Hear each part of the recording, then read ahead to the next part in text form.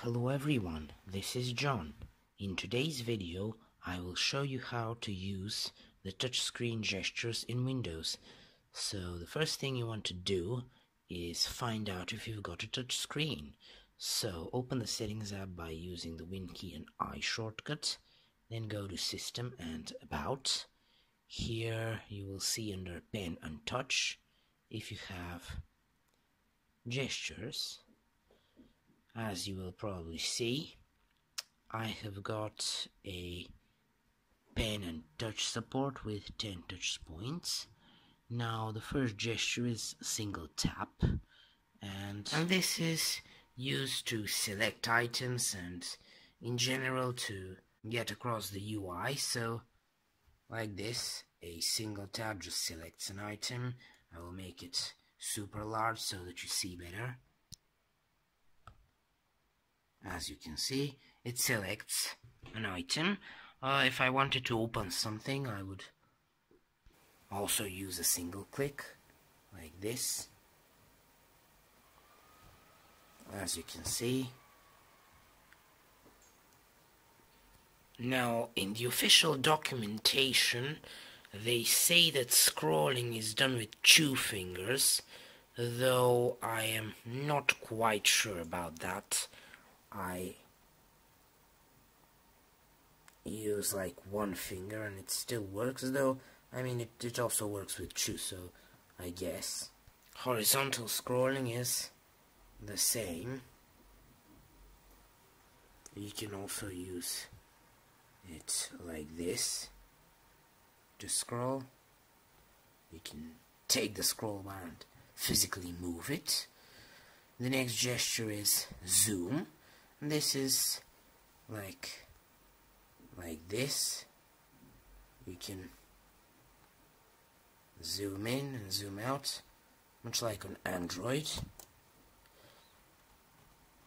Now, something you might not know is the right-click menu, which is just done by pressing and holding. It's gonna give this rectangle, and then the menu will pop out and you can interact with it. Now let's talk about multitasking. So let's open a few things here, like the Microsoft Store, File Explorer and Edge, for example, and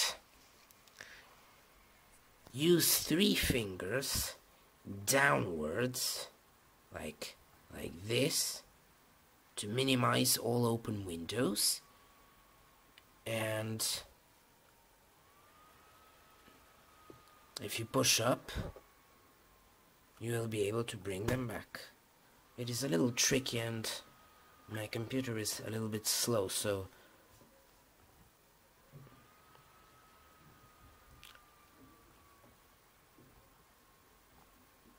yes, you can see it now. Now if, say, you're using an application and you do the same 3 fingers up, you're gonna open the Win tab switcher, for example. If you use an app and you want to switch to the last open app, you can use 3 fingers left and 3 fingers right.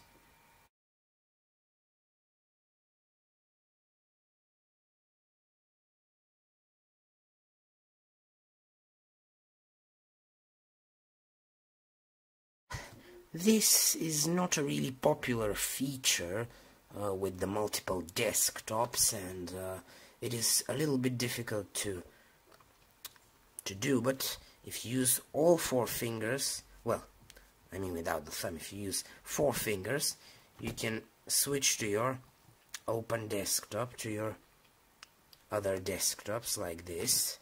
It is, as I said, a little bit difficult, but as you can see,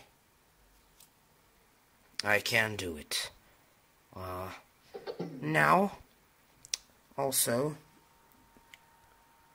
a little bit like the charms bar, I believe, but this opens the notification center, and this opens widgets. Now I will give you a bonus one for Microsoft Edge, which is really similar to Android. So say you are browsing and you want to go to the previous page with the backwards arrow. You can use something like the Android gesture to do it, and respectively come forward, so like this and like this. So that's it. When using your computer, you want to become more precise in controlling your fingers and just these tiny menus like this. You have to make sure that you can press them properly, like this, for example. And of course, you can always get a stylus to do it, though you'll have to get a sharper stylus. As you know, Windows is not a touch-friendly operating system. That's it. Hope you find it useful. I'm John, and I will see you in the next one.